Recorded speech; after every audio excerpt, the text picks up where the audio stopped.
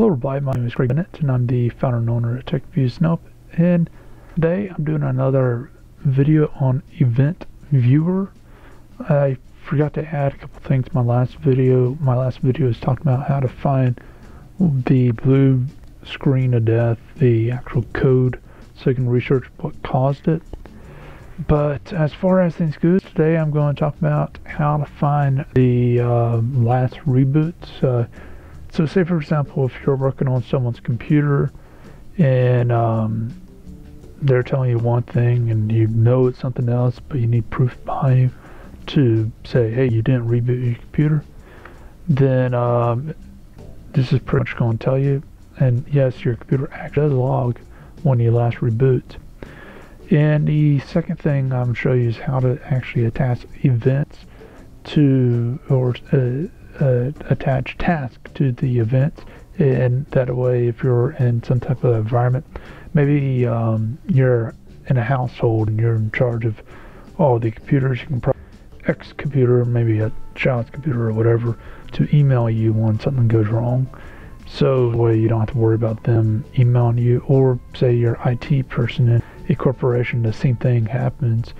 If some problem happens every so often, maybe a video card or something like that happens where it goes out, then you want it to email you or send a script out or do something, so do whatever task for whatever event that happened. But anyways, let's jump into a quick personal advertisement, and that way you know how to support my channel and you can help it grow better and quicker than I can ever do just on my own. Thank you for sticking around during this quick personal advertisement, and if you want to help us out at TechViewsNope in the TechViewsNope YouTube channel, then there are several easy and quick ways to do it. First off, there is a fan fund on the YouTube channel itself. I'm not really going to talk too much about it. It's kind of a new feature, but if you want to check it out, then go ahead and click the top TechViews and Help icon. And also that will take you to our channel itself, where you can check out our other videos, subscribe, and you can also share our stuff. So if you want to help us out, the easiest and the quickest way to do it is simply just by subscribing, liking, commenting, and also more importantly, sharing the videos, and just turn off the ad block as you're watching the videos, and make sure the advertisements are allowed to go up. Now, other ways that you can help us out is on the bottom left.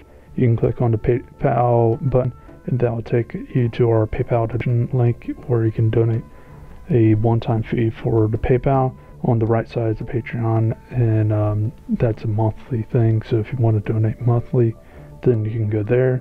In the middle is the Disney, which owns Maker Studio, and if you have a YouTube channel and want to get partnered up, then you can click that, and if you get accepted, then whatever Maker would get out of the cut, I actually get a little bit of that, and you still get to keep whatever revenue as before. But it also helps me out, because whatever Maker Studio would get, I would get a little bit of that each and every time, and it helps me build up enough money to get labs and stuff rolling on. But anyways, let's take you back to whatever video that this is, and hopefully you enjoy it. Welcome back. Now, for anyone who hasn't seen my previous video, basically you need to go down to Start and Computer Management or Event Viewer. If you're on Windows 8, then just go to Windows 8 thing to try. And I think Windows 10, it has the stuff down in the Start, like Windows 7. So just go here, right click, go to Computer Management or Event Viewer. We're just focused on Event Viewer right now. It takes a few seconds to come up. Alright, so it came up. Now what we do is go to Windows Logs and try to find whatever event. So let's just go into Systems real quick. It doesn't really matter which. Let's start with making a task that goes with an event. So This deals with group policies. It's a pointless event. So what I can do is just attach a task by right-clicking the event and clicking attach task to this event, and then I can tell it what the task is, and go a little bit further. And it used to be that you can send emails and all that stuff, but now you need to start a new program. What I'll advise is, if you are want to use, so for example, if I don't know, let's do this scenario with computer. Say you are a head of household or whatever with computers, and you got a child with a computer. They ain't gonna know how to, do all the stuff you need them to do. So what you can easily have the computer do with some third-party software is screenshot, and with a script, and just write out a basic script and have the screen saved and sent out to you by email, so it shows you what the screen was showing at the time the problem happened, and maybe a little bit of information on the problem, maybe in the subject line the actual error and all the other stuff. And that way you know what's going on, what they were looking at the time, and so on and so on. Same thing will happen in a business environment. Probably it happen a little bit more so because in a home environment you got a little bit of privacy.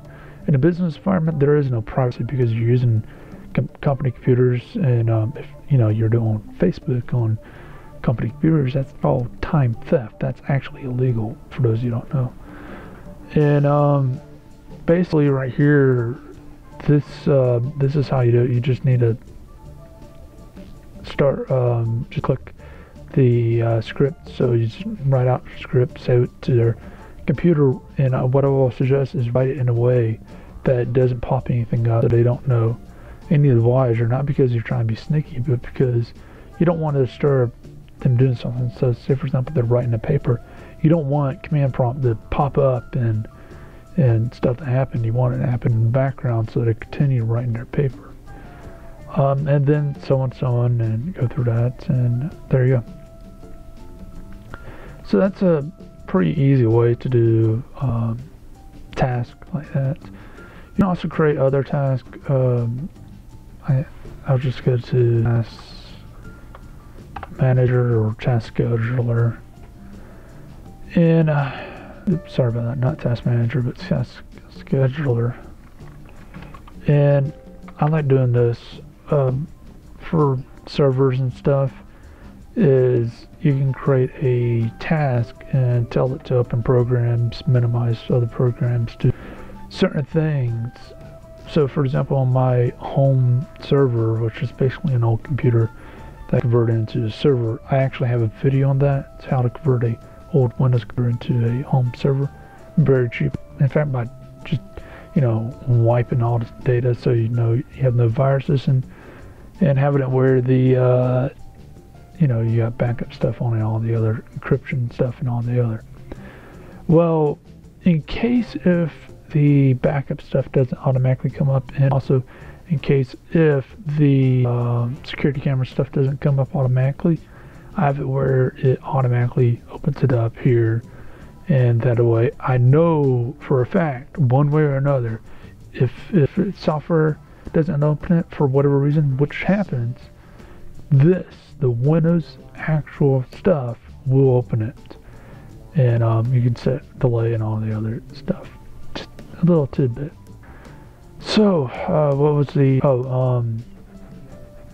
reboots? So one of the things is what will happen once in a while is you want to ask someone, if you're working more on other people's computers, I don't know if it's just that people are ashamed or stupid, but I think it's just the latter of two, that they're stupid, because people are people. But anyways, what will happen is people just flat out lie. So I've seen it. In fact, when I was doing the as a IT consultant for the voting booth, I asked the person straight up when I walked in, "Do you got everything hooked up?" Because I was going to hook up everything. I said, yeah. I said, does you have any problems? No. Turns out they got the USB plugged in. I think it was a USB 4 printer plugged into the Ethernet port.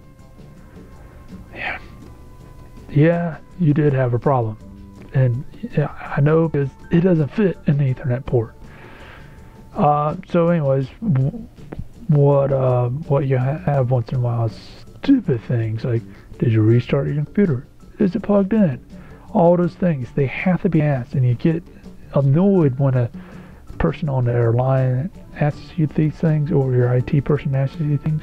But this is why. It's because most of the time, that's the problem. So, what happens is sometimes you'd say, did you reboot your computer? Did you do this? Did you do that? Well, you can find out if they actually really did it. So they'll say, yeah, I did. And if you're in Active Directory, it's a little bit easier. If you're not, you have to go to their computer. And you can just go to the log, system log or whatever, depending on what exactly you're looking for. And say for something reboots 6005, I think, and this is an information log saying last time it was rebooted. So right now it's February 15th, and we can already see that it's been a little. It's been about 2 days, almost 2 days, before this computer was rebooted. So, and we can see before then, we got the day before, and then 2 days before that, the day before, 2 days before that, so on and so on. So, the important thing with this is if someone says, oh, I rebooted my computer, or I did this, I did that, you can look at it, no, you didn't. And if you're an IT person, or even if you're a head of household, you might still have to actually tell the person how to reboot, because it can easily be that they like in that scenario with the voting booth, they thought the Ethernet was USB. No, they thought wrong, majorly wrong on that, because they almost damaged the USB. But with this, people probably will think that, oh, I logged off, that's considered as reboot. No. Actually turn off the machine and turn it on is reboot. Or they probably think sleep or hibernation is a reboot. No, actually turn it off and turn it back on, either by restart or it'll power off and power back on, is reboot.